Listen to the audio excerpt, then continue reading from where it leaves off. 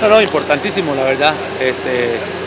También ver el trabajo que hizo el equipo rival, creo que fue lo que trabajamos durante la semana, lo que sabíamos que iba a pasar, que ellos eran fuertes acá en su casa con su gente. Creo que hicieron el trabajo y nos complicaron un poco el primer tiempo, que nosotros no encontramos nuestro fútbol. Creo que ya el segundo tiempo el profesor marcó la pauta y corrigió los errores que estábamos haciendo, y después el equipo en el segundo tiempo encontró nuestro juego y buscamos las dos opciones de gol, y creo que salimos con una victoria bastante provechosa acá en esa. ¿Sorprendió que Comunicaciones salía tan agresivo en los primeros minutos?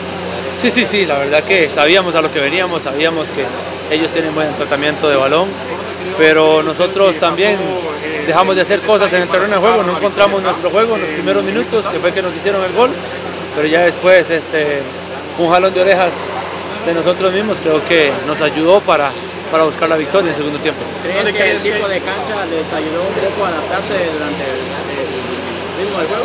No, creo que allá en Costa Rica también hay de este tipo de canchas, es bastante complicada, porque cuando cae lluvia se pone más rápida y el juego se hace más rápido.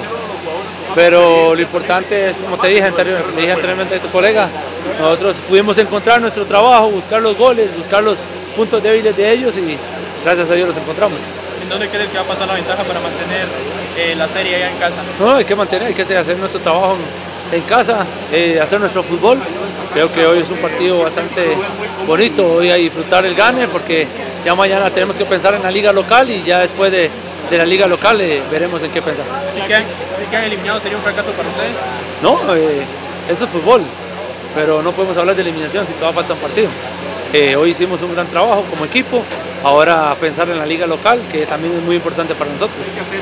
¿Cuál sería esa clave realmente para que Alajuelense asegure el resultado y pueda clasificar en estos partidos? Primero, disfrutar el día de hoy, que hicimos un gran partido, la verdad.